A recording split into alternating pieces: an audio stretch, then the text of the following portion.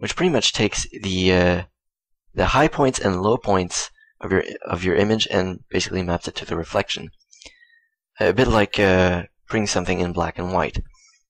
So let's go over into our material. Let's actually try and render that. And it doesn't look too bad.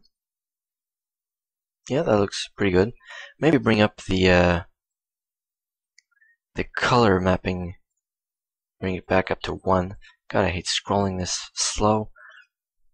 Yeah, that looks good. And also another thing they can do is add an environment map. So to do that, just go into your world and then click the textures button, which will show you that right here you have the sequence, the scene, and the world, and then the texture, which will be applied to the world. So let's select our orange mirror here and create an independent copy. We'll call it world mirror, and that should be fine. There's something that Jonathan Williamson did in his tutorial about this, and he changed the coordinates to angmap. Now I don't know what exactly this is supposed to do, but I'll just do it too, I think. Was it Jonathan Williamson or another video that I saw? I'm not sure. So let's try the... Why is it not working? Okay, let's just try and put that back to view and see if that works. No. Why is it not working?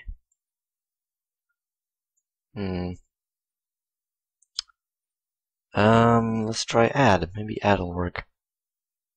No. Oh, forget it. Let's just leave it at mix. And let's just try that render. Save and render. And I'm liking this specularity. That already looks much better to me, except for this part. So maybe I'll turn down the saturation. Not the saturation, the specularity. Setting up materials can take quite a while. Maybe 0.2 actually, or 0.15. Let's try more reflection. And render that. Yeah, that doesn't look too bad. And let's try the same thing on that blue. Add in that reflection map. So that's orange mirror. Let's create independent copy once again, just so we can change the settings individually if we want. And that's all fine. Change this over to screen once again. And map it over to the reflection. And render. Okay, that I'm not liking. It's much purple. So maybe let's change this over here. And maybe... Yeah, okay, let's try that.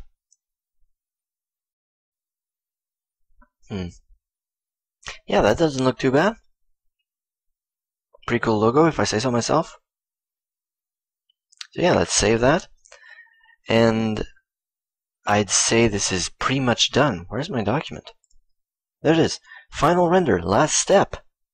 We're done. Wow. Didn't think that would happen that fast. Actually, let's try and change these settings a bit more.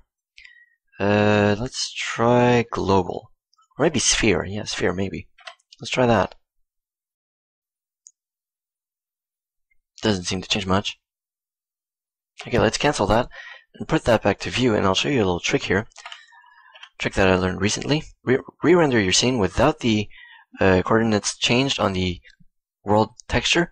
Just leave it at view, and that's one render, and we are currently on slot 1. Now if you change this over to slot 2, change this over to sphere, and then re-render, you now have 2 different renders from 2 different settings. So you can basically compare the 2. So let's wait until it's done, this finishes, and let's compare the 2. Slot 1 and slot 2. And it absolutely did not make any difference whatsoever. So let's just leave it at view and just forget that.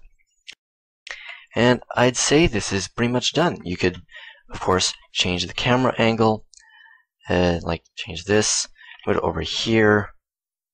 Actually, select your camera and track it to the empty. and select your two main things. Move it over here, and maybe move it down. No, Z.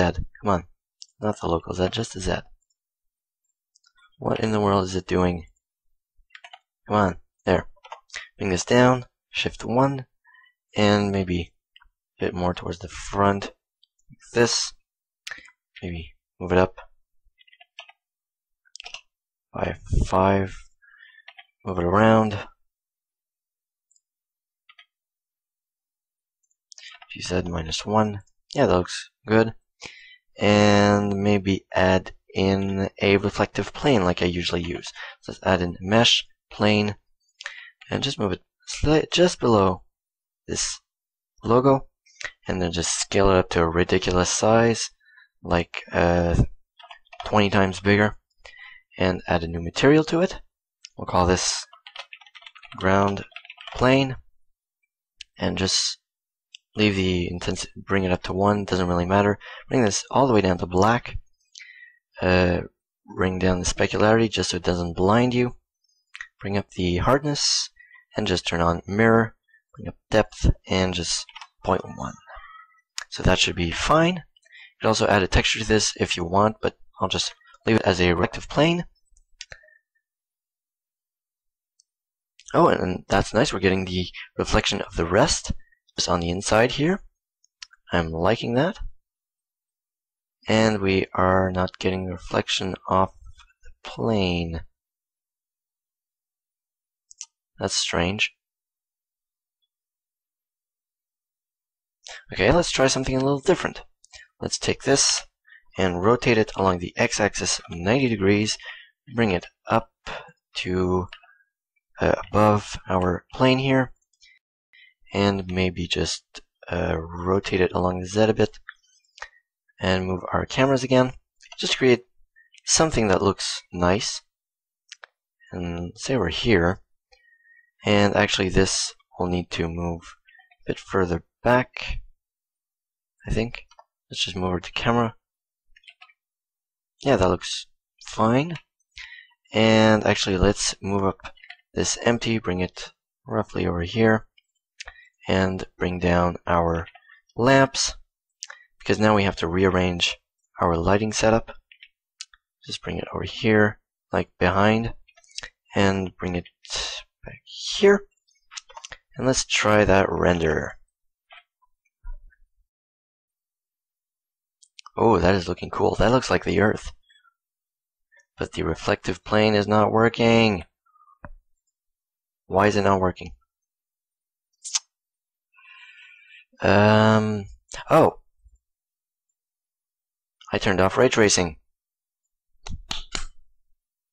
Turned off ray tracing. Where is it? Ray tracing. There. That's why. I am stupid sometimes. So let's just wait for this to render. Might take a while. But I'm definitely liking this texture here. It really looks like a planet. So that's a really good concept. Oh, I just got an idea.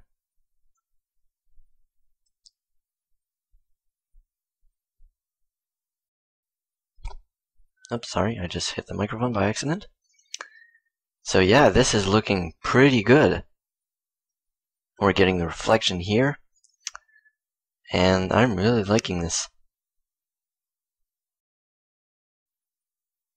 Could he do a bit of post-processing in GIMP afterward and maybe add in a flare or a supernova or something like in the corner just to get it like a flare, a lens flare?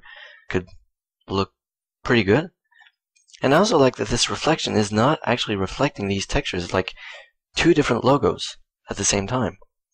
So let's save this. We'll actually save this render and call it final. So press F3 while still in your image editor. Go to the renders folder if you have one.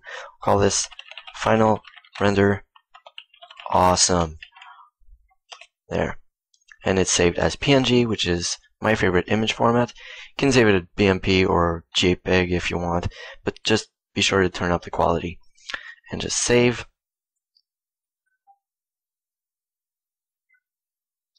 And come on. Sometimes freezes. There. Let's just save this. And I'd say we're pretty much done. Yeah, so let's go into our tutorial folder and go into our renders. And if I go back into my tutorials and shoot, the render is not there. Yeah, well, it doesn't really matter because this one is really just much better than the original. I'm really liking this. So you can see that we have the textures reflecting the Cintal reflection map, which works out pretty nicely. It gives it a bit of variety. This one too. And you have the kind of more metallic render on the bottom, which is just really cool. So that's pretty much it, Blenderheads. We're done. So this was creating a Blender logo using Bezier curves, or in this case a Bezier circle, or Bezier. I'm never sure how to pronounce it. I have to look it up again. But hopefully this was helpful, and see you soon.